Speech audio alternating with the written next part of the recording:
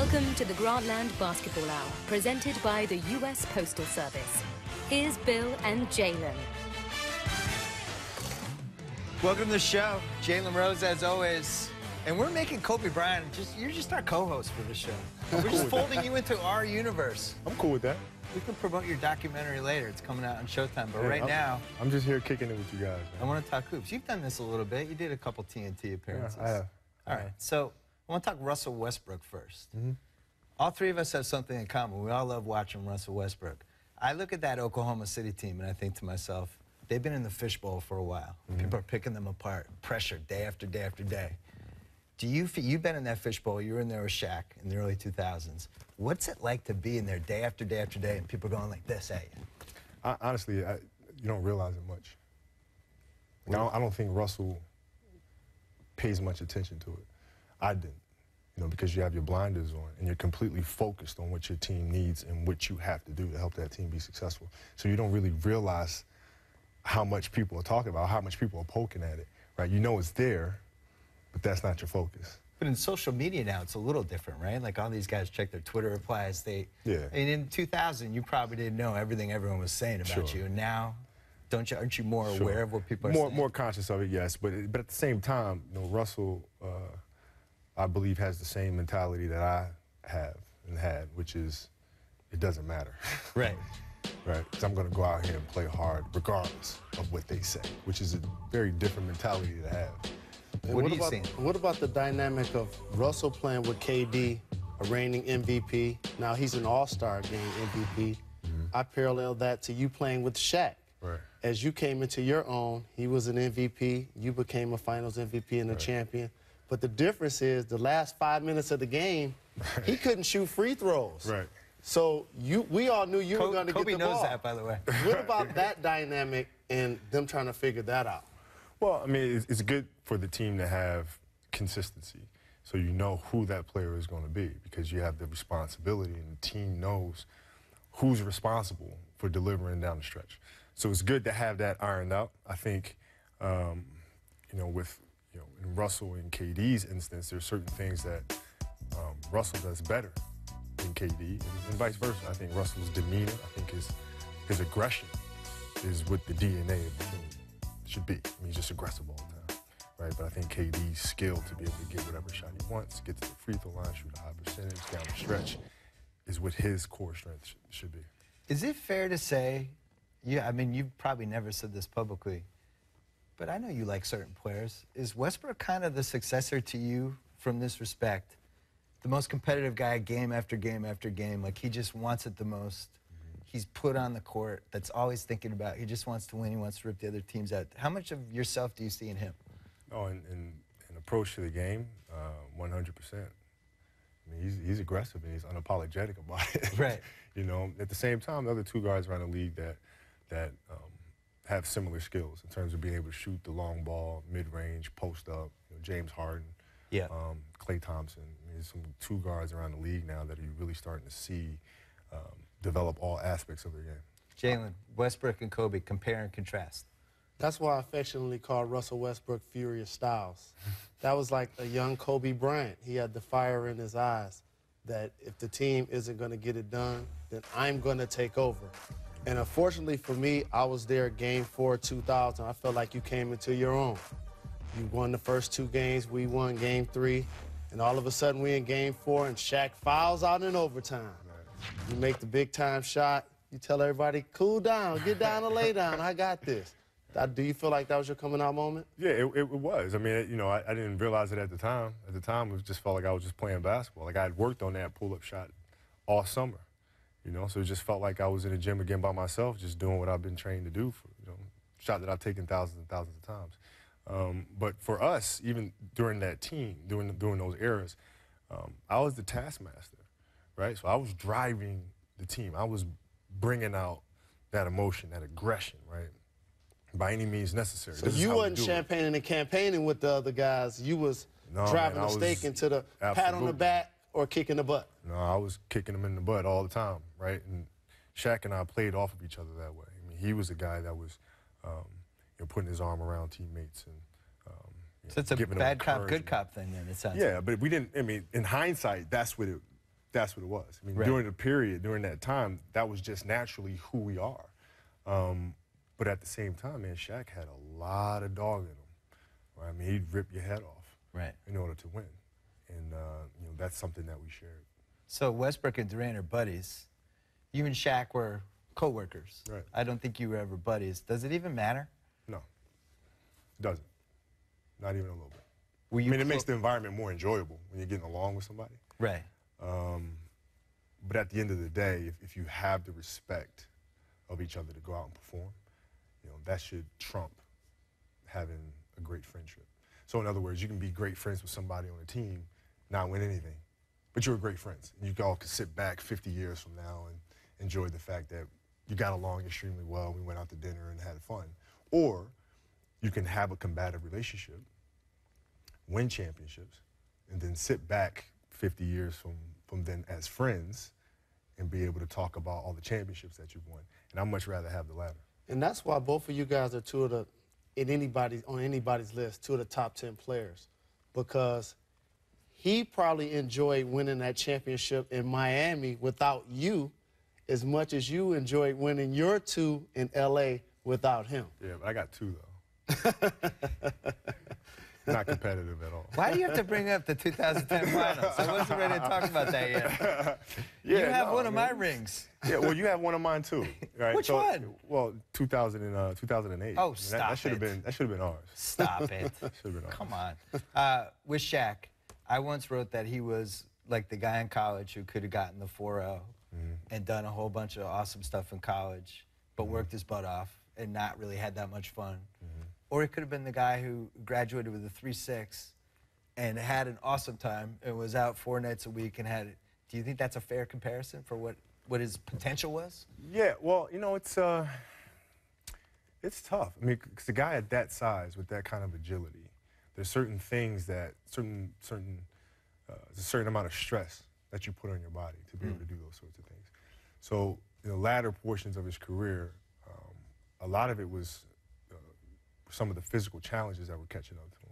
People yanking his shoulders, all that stuff. Or that sniper in the building that time he was running down the floor in Boston. Right. So those things happen, man. Listen, a guy at that size being able to move that way is tough. That stress catches up. Yeah. But earlier in his career, man, in 2000, I mean, you saw him that whole summer. He trained like crazy. And he watched what he ate, and he had a monster year. Right. Right. So could his focus and commitment been there even more so? Yeah, absolutely. He probably could have led the league in scoring and rebounds and blocks every single year of his career. And I think that dynamic started to change as somebody that was working in the media, the 2004 finals and playing in the league, how in the offseason, instead of basically getting surgery, Shaq opted to say basically, I got hurt on company time, so I'm going to rehab on company time. Right. You didn't like that. No, I didn't sit too well with me. I didn't sit too well with me. Because, I'm out there killing myself in the summertime trying to get ready, and then you don't do that. Don't do that. And then come back and complain about not getting the ball. You can't. That don't work for me. In retrospect, it must have been, I mean, you could talk about it now. It was a million years ago, but it must have been like torture for you because you're working nonstop on your game. And you're, as your documentary points out, you're just obsessed with basketball. Right. Like that's literally that you just were so driven to be great at it. And then you watch Shaq and he's the opposite, and yet you guys are aligned anyway. And like just with a little distance, it makes more sense to me why you guys clashed. Well, yeah, I mean, but look, it was a choice that I made. Like I could have gone to another team, and the Clippers did my individual Clipper thing. fans are still talking about that. Well, it is what it is. I mean, they stole another player from us down the road. True. So it all evens out. CP3.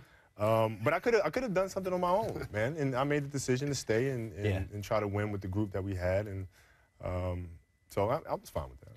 Do you feel like I'm stepping on a segment that we were going to do later, but the window with Oklahoma City, and I've been writing about this for the last couple of years. They made the 2012 finals. Everybody's like, oh, they're back. They're going to own the decade. And they haven't been back since. And now Durant's limping around. Whoa. And you had that same kind of window with the Lakers, right? Yeah. Where at one point everybody thought, oh, yeah, they got the decade, and then all of a sudden it's over. Yeah, well, time goes by really, really quickly. Dog years. Yeah, it goes by fast. But it hurts them, with the cap restrictions to not be able to keep James Harden. Well, they could have kept him. But then you have to lose Ibaka. Right. Right. So you got to make choices. So you draft extremely well. You develop these incredible young players, but then you got to make a choice and lose them. right? It's got to be one or the other. And that set him back, man. If you were on that team, and you just lose James Harden, and you know he's one of your best players, and you lose him for whatever reasons, like, at what point do you just move on from that mentally and say, you know what, he's gone. This is the team we have. You Let's have go. to. Or do you think about it like he's the MVP candidate right now? But these MVP candidate guys think way different. Yeah. They're thinking it's more opportunity for me to show I can lead and be great. Sure. At the same time, you lose a piece that's invaluable, right? Yeah. So now you have to figure out how to replace that, how to make that up, you know. And it's not easy, man. Well, what was your reaction? You're on the Lakers. You're still a contender at that point. Harden gets traded. This is a team you have to go against. Yeah. Are you relieved? Are you excited? Absolutely. Because we lost the series that we lost against, and we lost because of James. Yeah. We had nobody that can match up with him. Nobody. I mean, he was the problem for us, and created so much balance because he was such a great facilitator. So it enabled Russell to be Russell and KD to be KD. Right. And he was a matchup nightmare for us. And Jalen loved him because he's a lefty. Absolutely. and you talked again about Harden's ball handling ability. And earlier you referred to Westbrook in a comparison to the shooting guards. Now, I always talk about, you know, positions were created so a novice can follow the game. Sure. But is that how you see Russell, just as a basketball player that happens to play guard? Yeah, you have to, because he can do so many things. So you can't just pigeonhole him and say, oh, he needs to be John Stockton, or he needs to be CP. Right. He's not John Stockton, he's not CP, he's Russell. Right? So you have to let him be him instead of trying to put him in a cage, right? You have to unleash him and help him understand how to be him in a way that benefits the group. When you watch him and you watch Durant, and they've never really solved whose team that is, I kind of feel like it's become Westbrook's team. And it's crazy to say that because Durant won the MVP last year, but Westbrook's force of personality now is the dominant force of personality, and you were the same way. Do you see that when you're watching them? Yeah, I have a hard time with understanding like those kind of conversations, like, you know. Oh, explain. Like whose team it is. Like, yeah. Preach. You think that's a media thing? That's a media thing. Who's Batman? I'm happy to be the media who's guy. Robin? Old LeBron going to play on D-Wade's team. Yeah, I've never. What else would I write about? Yeah, no, because I mean, if you think about it, you know, the irony is, we want players to be unselfish. We want them to be a part of a group. Want them to be a part of a team. But yet, when they win, we're quick to say, well, it wasn't your team, so your championship is devalued. You wrote some coattails. It makes no sense. Yeah. Can't have it both ways. Right? So we can't sit here and say, well, whose team it is. The fact of the matter is they both have different personalities, and they can drive the team in their respective ways. And the key is understanding for the rest of the team to understand what personality does what, and in what areas of the game can that personality best benefit us. You know, and that's no different than with me and Shaq. Well, that's what Jalen thinks they can win the title now. That's your pick, right? I think with their moves, with all things equal, everyone obviously healthy, because of what you just mentioned about Russell Westbrook, KD has an opportunity now not to play every night, because Phoenix basically mortgaged what I felt like was an opportunity to get the A spot by higher. trading their two point guards. So now KD doesn't have to go as hard these last 20 or so games. Russell can carry the load, he can miss games. But once they get into the playoffs, with the moves they made, I think they're the favorite.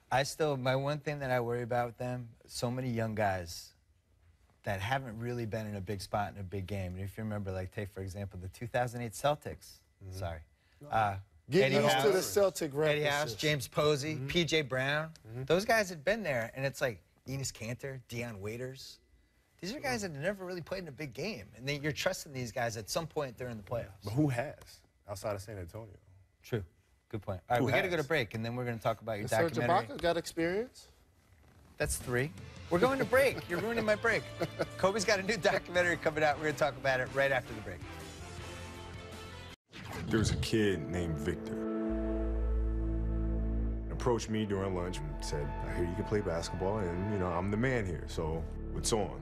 I was upset that I had moved from Italy, left all my friends. I had all this resentment and anger inside of me that I hadn't really let out. And so I demolished this poor kid.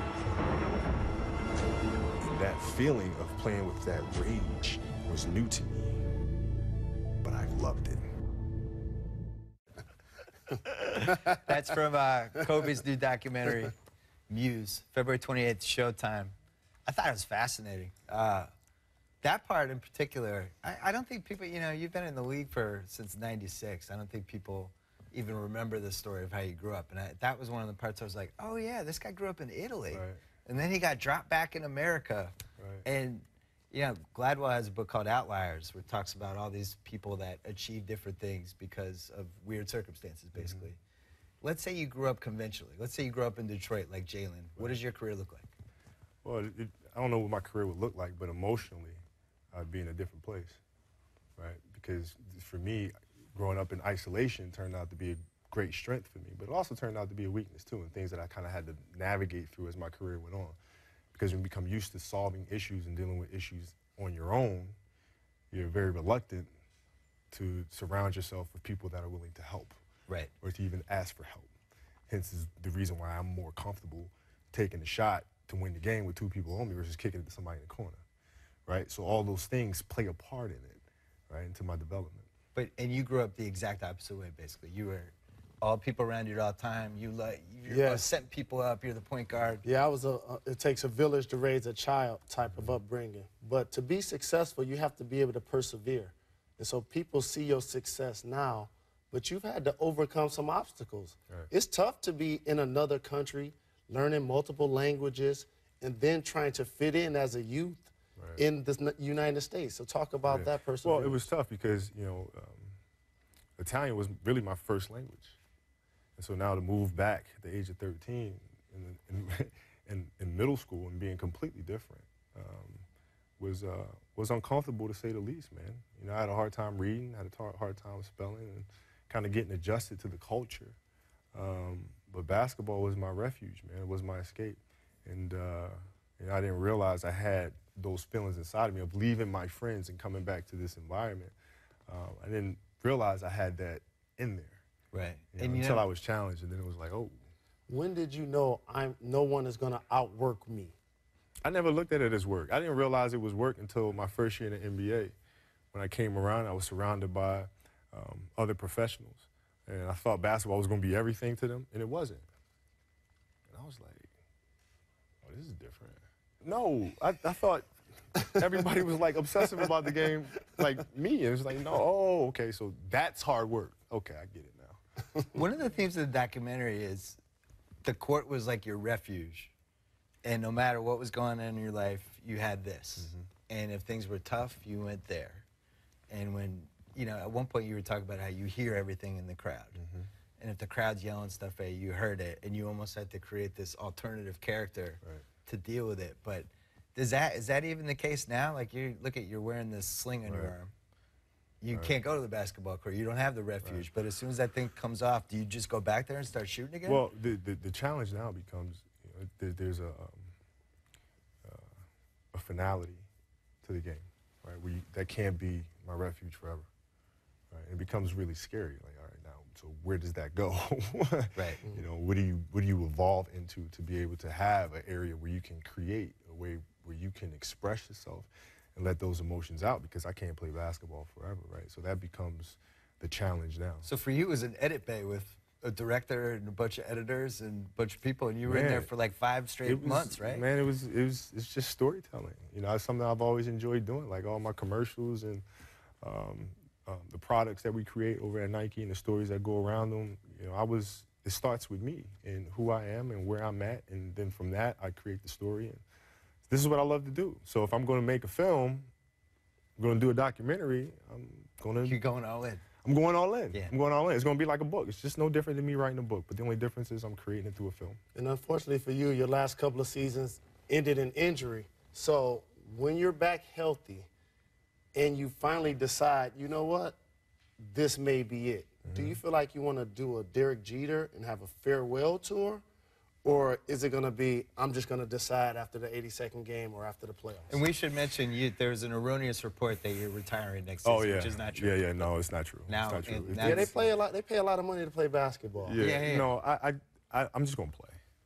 I'm just going to play. I mean, it wouldn't be true to who I've been my entire career to do a farewell tour. And first of all, I'd feel weird, to have these celebrations. I got to say, I can't imagine you, like, being honored before a game, like, here's a rocking chair we made you, Kobe. I remember that happening to Dr. J, and it was kind of a bummer. Yeah, no, I'd much rather them treat me the way that they've been treating me my entire career. Like, that's a sign of respect to me. One of the best parts of the documentary is at the end, the doctor's telling you about your shoulder. Yeah. And you did a really smart filmmaking thing. You faded away the sound of the doctor because your reaction, you were so bummed out. Like, you were just, you could see the life sink from your body. And then the quote that you said after was, at what point are you holding on to something that's not there? You've been through this already. You don't even know if you really ever hit that point. You felt like you could keep playing after you're retired. Because I'm not one of the top 5 or 10 players of all time. I can't choose when it's over. Right. They tell me when it's over. He's going to tell the Lakers when he's done. But, I mean, that's a really interesting point, though, is because when do you know, right? It's like when you stand at half court, right? We're all taking half court shots, right? Just kind of goofing around, Absolutely, right? get that fine money. You make one, right? Let me see if I can make another one. Make another one. Let me see if I can make another one, right? And then you miss. It's like, well, I can't end on a miss, right? So let me keep going, right? So you make one. It's like, I wonder if I can make another one, right? And it goes on and on and on. The cycle just repeats itself. So at what point do you say enough is enough? It's time to walk away from this thing, right? I don't know if that moment ever truly exists. It has to be, you kind of have to feel it inside of yourself and say, you know what, I'm ready to move on and do something else. Well, Jalen makes a great point, though. Most people, that choice is made for them. And when you get to your level, and I saw it happen with Larry Bird in the early 90s with the Celtics, where he's playing with this 15-pound back brace. Right. He was still putting up 20 and 9 and 6, but he could barely move, and they would have kept paying him to come back. Right. He was still selling tickets. We still loved him, but he made the choice to go away. Right. You know? I mean, listen, it's a good issue to have. Yeah. It's a good issue to have. But especially with the cap going up. Yeah, I mean, it is what it is, man. But yeah, I understand that no matter when that time comes, I understand that a year from that moment, I'm going to want to play again, right? Because you're going to miss it. And I accept that. As a student of the game, how important is it to remain a Laker, to keep your legendary status intact, have a statue in front of the Staples Center, all of the great things that they've done for some of their all-time greats? No, it's of utmost importance. Like, I mean, I was such a diehard fan, Laker fan growing up, man. And just my personality, like, for me to ask for a trade or to go play someplace else to try to chase a championship, that's not me, man. That's not what my career has been about. That's not who I am, man. You know, I stay with it. You know, stuff that I've been through in my life and been through in my career, just taught me anything. Is the fact that you'll have good moments, you have bad moments, you have great moments, you have horrible moments. You just keep going through all of them, and then things work themselves out. Did, like last year, there was a story about the Knicks. Lakers weren't doing well. Phil Jackson's taking over the Knicks. They're possibly headed toward the playoffs or trying to get there. And it was like, oh, Kobe, well, and you squashed that in like 5 seconds. It's never going to happen. Yeah. I'm never going to. Does that record mean anything to you? Like, I think you have a chance to be most years anyone ever spent with the same team that drafted him. I think you might even already be there. Yeah, I mean, next year it'll be 20. Right. So I've honestly just been very fortunate to be with a great organization. But I also understand that you have to take the good with the bad, man. You're the captain of the ship. You go down with the ship. You know, and the ship's going down, you don't jump off and swim to another one. And is that a reference to a lot of players now going to team up with other all-star caliber players to try to achieve the championship dream? Title chasing, yeah, I mean, you know, it just depends on what your philosophy is. Like, I'm not sitting here saying my philosophy is the right way, right? It's my way. This is how I choose to do it, you know, and some people may agree with it, some people may not, you know. Is it hurting me right now? Yeah. It is. Is being that stubborn hurting me right now? Yeah, it is, right? I could be playing someplace else, getting ready, you know what I mean? But it's just who I am, so. Well, let's talk about somebody who is at the beginning of his career. Rembert Brown has our Subway fresh cake. My name is Rembert Brown, and I'm a Hawks fan. More importantly, I'm the president of Grantland's Dennis Schroeder fan club. Schroeder at the buzzer. Bucket. He gave it to Larry Bird. He turned and headed up the floor. He knew that was good. This club exists because he is the most interesting man in the NBA. Does he have a blonde streak in his hair that makes him look like a comic book character? Of course he does. Does he have the build of a high-end runway model? Absolutely. Is he from Germany, and does his name have an umlaut in it? Yes and yes. And does he love getting his shot blocked by the gigantic men of the NBA? Even more than he loves umlauts. But Dennis, he never gives up. He's fearless, he's fast, he can drive and dish, he can hit the three, but most importantly, he has an umlaut in his name, blonde in his hair, and might be 90 pounds, which is why he's easily the most interesting man in the NBA.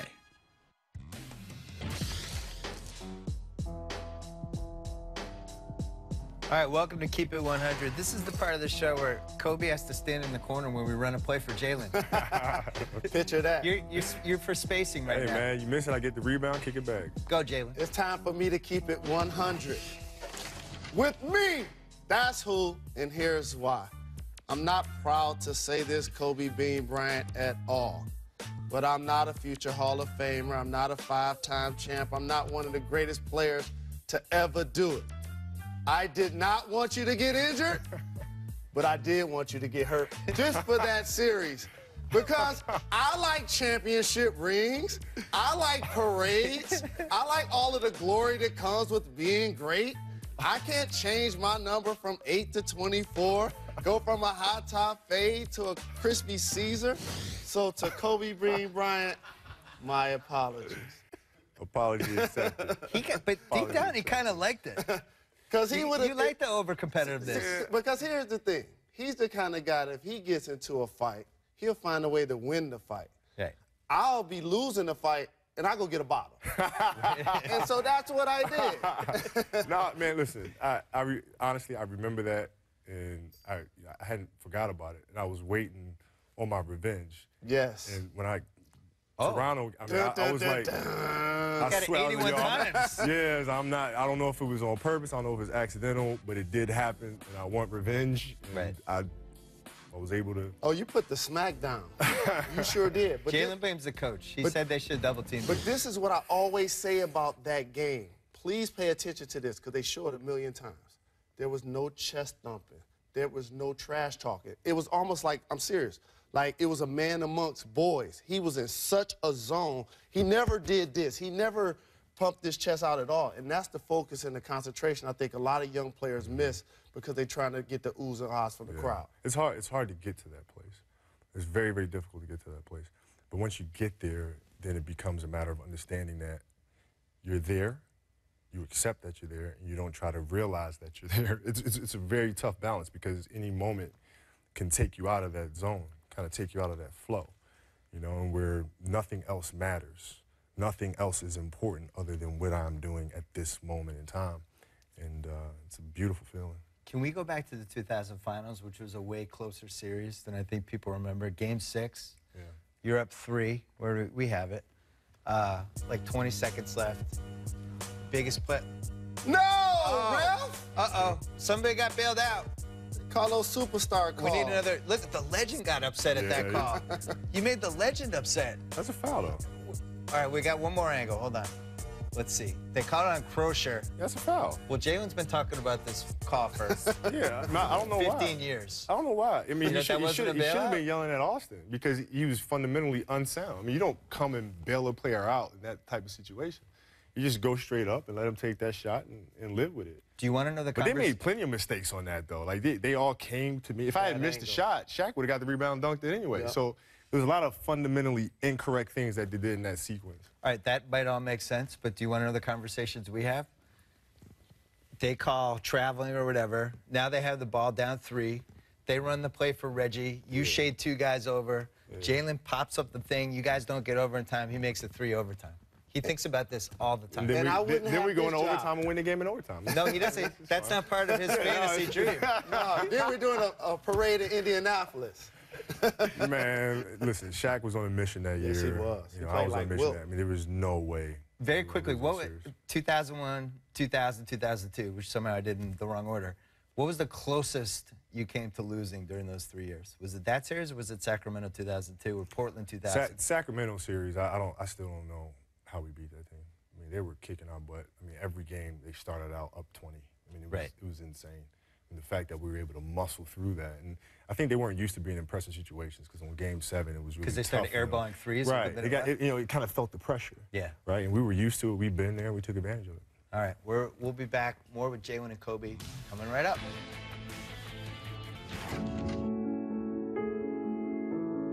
So me not being able to perform because of my Achilles and old age, I drew a lot of inspiration from the fact that Beethoven was not supposed to compose the Ninth Symphony while being legally deaf. I would say that not being able to hear and compose the Ninth Symphony is probably a bigger challenge than playing basketball on 1.5 legs.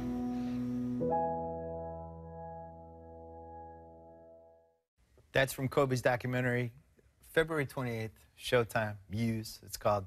I want to talk about leadership, because I think this is a topic that you and I have talked a couple times about it, that you're kind of just fascinated by. And it drifted into this doc, especially you're talking about in 2008, your team got bullied in the finals, and you felt like you weren't tough enough, and you blamed yourself partly because you thought you kind of betrayed who you were, and you were too nice, and you're too backslappy, and you flipped the switch on for those next 2 years, and you thought the team assumed your personality. Is that a storyline that just benefits you, or is that like, did these guys really assume your personality? No, what had to happen is they had to take ownership of their own journeys, right? So what does that mean? So that means taking things, using things in your life that are scars, using those moments as a weapon, right? Using those as, using basketball as kind of like a vehicle through which to express yourself, right? So so at that moment, for us to face the Celtics again, it's not about the Celtics. It's not about your opponent. It's about you.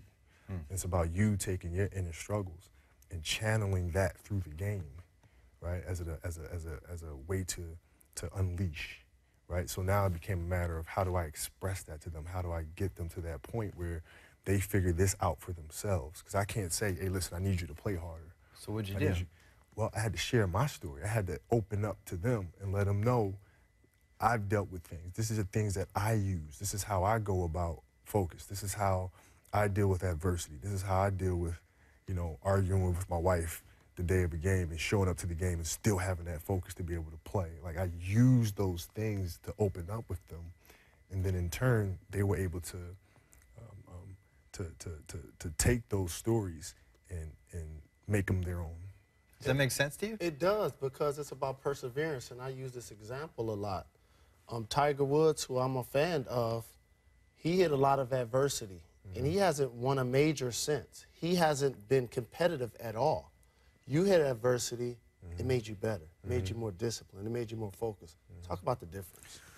Well, to be completely honest, I mean, I had a moment there where I didn't want to play either, right? And, Vanessa, who's every bit as competitive as I am, said, no, you're going to play.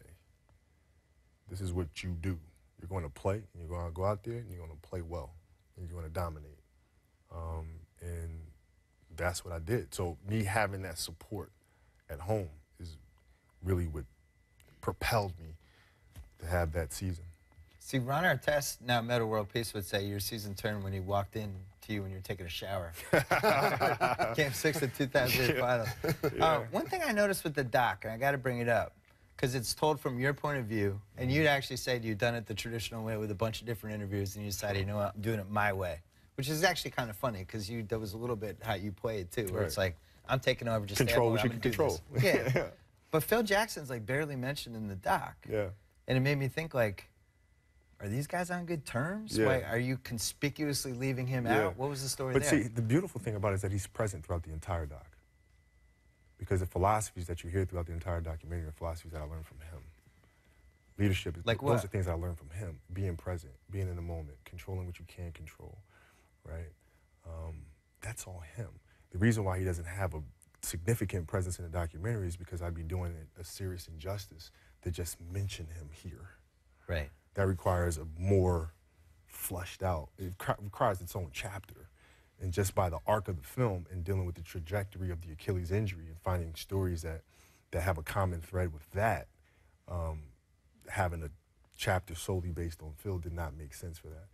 But the time will come where I will do the correct chapter Phil on thing? that. Because it's interesting, because like Jalen has Larry, and you've said it a million times, like you owe that one giant contract you got and the big when your career took off to things that you learned from him. And you will call him every day if he would accept your call.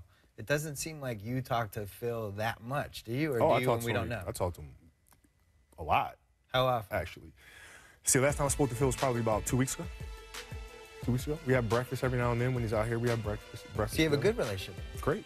Huh, okay. Great. What do you say when you see Phil and Derek they're dealing with in New York, B. Shaw dealing with what he's dealing with and with the Nuggets, and you guys had so much success together, 5 championships. What is your advice? They'll figure it out. It's a process. I mean, that's what Phil always taught us, and it's a process. You go through these things, but these things have a way of working themselves out.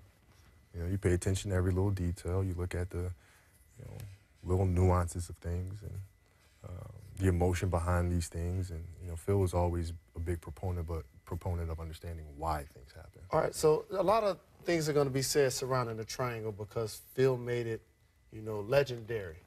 But players nowadays don't dominate the boxes and elbows. You and MJ are 2 of the best at doing that. That's scoring from the elbow and posting up. The stat nerds don't like those plays anymore. Absolutely. So do you feel like that can still be effective in today's game? Well, it is effective. All you have to do is watch the Spurs. The Spurs had a much different system when we were playing them in 2000 and 2001. It was a different system. It was 2 in, 3 out. Yep. They beat you with the defense. But they see us, how we played and how we flowed in the triangle system. And Pop changed the system up. So now what you see the Spurs run, you see a lot of triangle stuff, man. You see a lot of it. A lot of the flexibility, the ball movement, changing sides of the floor. A lot of it has triangle elements to it. So, Phil's influence on the game is more present than people think. At the same time, I mean, do you guys like where basketball's going? Because I can't decide. Because, like, the All-Star game had 133s or something. You watch the NBA games now and the Curry-Thompson strategy, corner threes. I mean, it's certainly more efficient. Do you think this is just where basketball's headed and that's it, or do you see an alternative? No, it'll evolve. Basketball, it always evolves. Right? Back in the day, it was like the game's ugly because it's so, it's brute force. Right? There's always something, right? The game should be prettier, it should be more up-tempo. Now it is. Now, now it's too much, right? But the fact is, the game will evolve. It will change, and then we'll be wanting the game to be more like the way it is today. What do you feel about terms being thrown out there in a league that we all love? Resting healthy players, tanking, shutting it down. Jalen hates the no playing 82 games, rest all the time. Have we seen the last of a great player playing 30 straight games without needing rest? Maybe. Wow. It's. I'm sorry, Jalen. Wow. Yeah, it's such a different era. You don't like it. I know you don't like it. No, I don't. Just say you don't like I'm old school about it. I'm old school about it. But in thinking why that happens, I mean, I think all the advances that we made in technology and health and things like that bring certain injuries to the forefront. It makes players and the training staff pay attention to certain injuries. The overdiagnosing it. That 20 years ago, it was like, all right, rub some spit on that thing, go out and play. Quickly, what's the best thing from 2015 that you wish you had had in 2002? Technology, advanced stats, anything. The old illegal defense rules. Yes, indeed. You beat a guy. You can't bail players out, man. Yep. All right. Make players man up and play. Well, ask them to help all the time. They can play zone. It's SOS defense. We're going to do mailbags with Kobe and Jalen coming up, but first here's Kirk Goldsberry talking about the evolution of one of the best new players in the league, Anthony Davis. Anthony Davis is in the middle of a truly remarkable season. He may end the year leading the NBA in both points and field goal percentage inside of the three-point line. That's incredible, but how is he doing it? To understand this breakout year, you have to understand where he came from. When he entered the league just over 2 years ago, we all knew that Davis would be a beast in the paint. But back then, he couldn't shoot it. Wow. No iron at all on Anthony Davis's shot. Boy, that was all the way down and popped out. Yeah, he shoots like he's wishing the ball in the hole. Tough shooting night for Anthony so far. He made only 33% of his mid-range shots as a rookie. That's bad. Those are Josh Smith numbers. In fact, out of 94 players that attempted at least 250 mid-range shots that year, Davis ranked 92nd in efficiency. That's terrible. But since then, Davis has worked tirelessly to change his shooting mechanic. He's changed the very way he releases his shot. He used to release the ball in front of his face, which partially blocked his view of the target. Now, he has a much more mature shot like Dirk Nowitzki or LaMarcus Aldridge, with the ball raised over his head, up above his ear. This helps him see the hoop better, and it makes it harder for defenders to block his shot. The change has worked. This year he's making 45% of those mid-range shots, which is way above league average. That's a massive improvement for just 2 seasons. Davis comes high to get it. Hand off to Evans. Back to Anthony. Oh, that's soft touch. His favorite jumper is now in the tactically vital pick and pop area right above the free throw line. But here's the thing. Now that defenders have to creep up to defend this jumper, like Aaron Baines does here, it's suddenly easier for Davis to use his dribble to attack the basket. Those improvements as a shooter have opened up the whole floor for him. So when we talk about Anthony Davis, we're talking about a guy that has gone from Josh Smith level efficiency to Kevin Durant level efficiency in just 2 years' time. And he's only 21. Let me say that again, he's only 21 years old. It's no exaggeration to say that the sky is the limit for young Anthony Davis.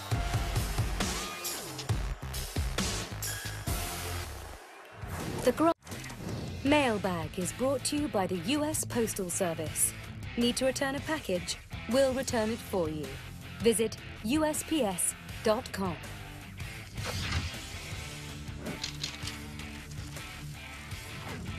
All right, welcome to Mail Time. We're bringing you in this one, too. Got some mailbag questions. What would you do differently about being Dwight Howard's teammate? 0. Absolutely 0. Nothing. Nothing. Okay. It ain't my fault. Nothing. Did I do that? Nothing. You know, listen, I learned how to be a leader by watching Magic, Bird, Michael, and those guys. They're relentless. They're ruthless. And you know, for me to give the keys of this kingdom to the next leader that's going to lead this Laker organization for generations to come, has to have that same DNA. And Sink or swim. I can't be apologetic about it. No regrets. Okay. Jalen, the Lakers claim they won 16 titles. 5 of those titles happened in Minneapolis. Why do the L.A. Laker fans count those 5 titles? I told you it's going to be multiple Celtic references. No, that's they just get a one of little them. bit closer. They got I know, 16 my 17 now. happened in Boston. They have 17, Kobe. You know what this is all about. Sure. A Laker versus Celtic thing. Of course they count. Yeah. So should Oklahoma City count the Seattle title from 1979? Well, they do, actually. You keep the history. I don't What's agree in the with that record books. All right. Kobe, you only won 1 MVP award. Yeah. Why? Well, because the media votes on it. Oh, you flipped it on me. Boom. Message. I didn't have a vote in 2006, but I thought 2006 you should win. Yeah, I mean, listen. You don't care. No, I don't. I mean, it was never a mission of mine to win a bunch of MVPs. It was to win a lot of championships. But that being said, does it bother me? Yeah, it bothers me. Of course it bothers me. At least you won more finals MVPs. Right. I mean, that's the thing that matters the most is winning those things. Okay. But you do want to win as many as you can. So. Shaq and Kobe won 3 titles. How many should they have won, Jalen? Wow. Based on what we discussed earlier, as someone that was covering and playing against that team, Magic and Kareem have 5. Yes. I wanted to see them at least get 5 and then see if they could go for more. But 5 is the minimum I'm going for. I will say in the summer of 2000, I would have put the over-under at 6.5. And I specifically remember thinking, because the Celtics, we had Antoine and Paul. I'm thinking, we're looking pretty good. We got some picks coming. And then after 2000, I was like, oh, my God, the decade's over. Like, did you feel that way in 2000? Well, it became very hard for us around 2004 when we tried to break up the team and went with the superstar route and stuff like that. It became very difficult because we had a system of players that understood how to play with each other. Yeah. And so now we had to drastically change that and try to reboot things. It became complicated. But, I mean, we could have won 5, could have won 6. Speaking of that 04 team. You're stepping on the mailbag segment. I know, but this is really interesting, and he has an injury to his shoulder. Karl Malone has an issue with you right now. You need a little help with some bodyguard work? Man, I don't deal with trivial things. Next question. Is it true that you squashed your own trade in Detroit in 2007. That is true. To Detroit? That is true. Sorry, Jalen. That is true. Do we know what the trade was and who was in it? I'm assuming Rip Hamilton was in it. That is correct. Was Tayshaun Prince in it? That is also correct. And a lot of draft picks. That is also correct. And they laid it out to you and they said, you can go to Detroit. Here's That's your right. team. And I said, I gave you a list of teams I'm comfortable being traded to. That was one of them. So no. So who was on the list? Not Detroit. Chicago. Chicago. Chicago was Chicago came close. My #1 choice for destination.